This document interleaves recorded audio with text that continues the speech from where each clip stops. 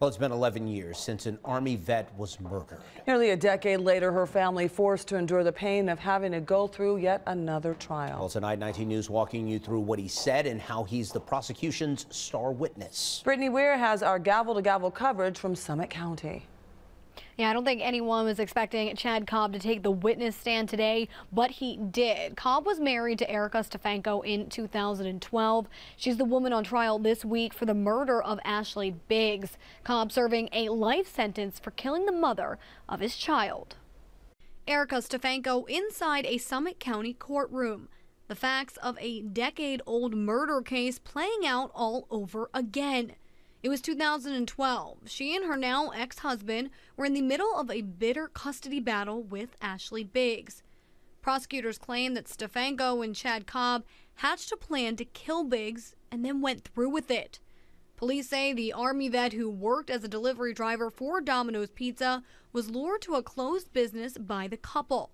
Stefanko allegedly followed Cobb as he dumped Biggs' body in an empty field.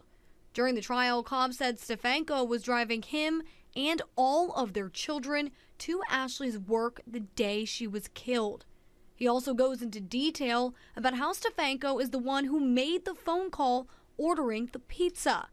Moments ago, the prosecutor then asked Cobb if he acted alone in this murder. Were you at the cornfield alone? No, ma'am. Did you go back to the scene to try to clean up alone? No, ma'am. Did you hide behind the detached garage alone? When I walked over into the tree line behind my grandparents' Nope, when you lawn. were in the car, in the Lincoln Navigator, were you alone? I think we're talking about the same thing. Yes. When you drove to your grandparents' house at 731 Rex Lake Road and went behind that detached garage in the Lincoln Navigator, were you alone? Oh, no, ma'am. Okay. Who was with you during all of that? The defendant. During the questioning, Cobb also said that Stefanko drove him back to the crime scene to look for Biggs' cell phone. And day one of this trial just wrapped up moments ago with Cobb still on the witness stand. They ended also by going over pictures of evidence from the day that Ashley Biggs was killed. And coming up at 6, I'll share how the full first day of trial wrapped up. Live in the newsroom, Brittany Weir, 19 News.